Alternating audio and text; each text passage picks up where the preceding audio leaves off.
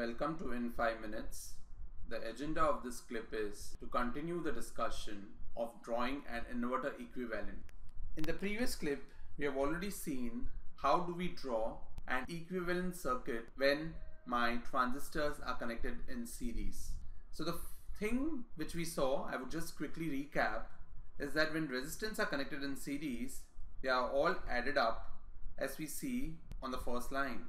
Because we know that resistance and current are inversely proportional and current is directly proportional to W by L, so resistance is inversely proportional to W by L, the series phenomena which the resistor follows when they are connected in series is equivalent to a parallel phenomena for W by L when they are connected in series. So that's the reason I can show you that we have two transistors which are connected in series, and we just saw that when resistance are in series, the W by L will be in parallel. So W by L of 1 parallel to W by L of 2. And in the previous clip we saw that this is nothing but W by L equivalent and the expression for the same, which is written in equation number 1. Now we also saw that if W by L of 1 is equal to W by L of 2, then my W by L equivalent is nothing but W by L divided by N, where N is the number of transistors, and in this case there are two transistors which are connected in series, so it will be divided by 2. So this is nothing but W by 2L. So if I have to draw a W by L equivalent, this would be nothing but W by L equivalent equal to W by L divided by 2. So this is when my transistors are connected in series. Now let's see what happens when my transistors are connected in parallel. So here we see that there are two PMOS transistors which are connected in parallel. We have seen the phenomena for series and we will follow the same steps for parallel connection as well. So resistance, when they are connected in parallel, we have nothing but R1 parallel to R2 parallel to Rn.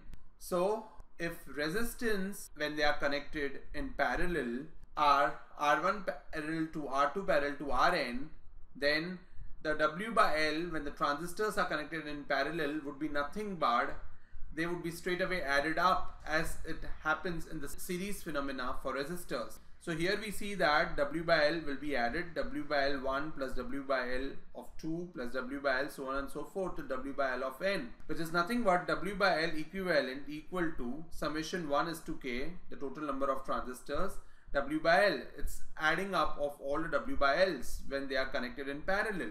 In the circuit on the left hand side, if I have W by L of 1 equal to W by L of 2, means both of them are same, then W by L equivalent is nothing but W by L plus W by L, which is nothing but W by L 2.